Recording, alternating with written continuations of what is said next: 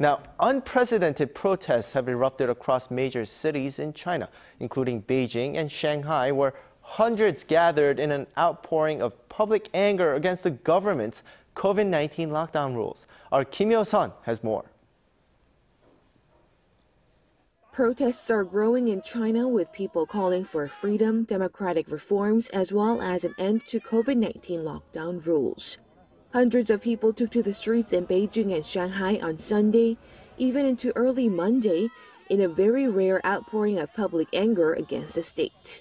Some shouted "Down with Xi Jinping," others shouted "End lockdowns" all over the country.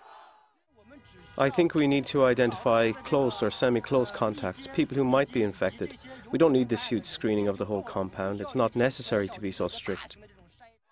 Similar protests were also held in Chengdu, Wuhan, and Guangzhou, according to videos shared on social media. The clash between the demonstrators and police escalated as people refused to disperse.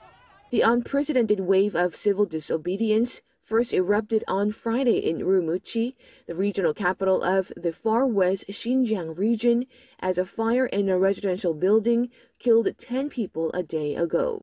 Witnesses say the residents were not able to evacuate in time because the building was under partial lockdown. The city's 4 million residents have been facing some of the longest lockdowns across China, being unable to leave their homes for as long as 100 days. The Chinese government has stuck with Xi's zero-COVID policy, even when many parts of the world have lifted restrictions. It hails its policies as life-saving and essential to prevent an overload on its national health system. Hyo-sun, Arirang News.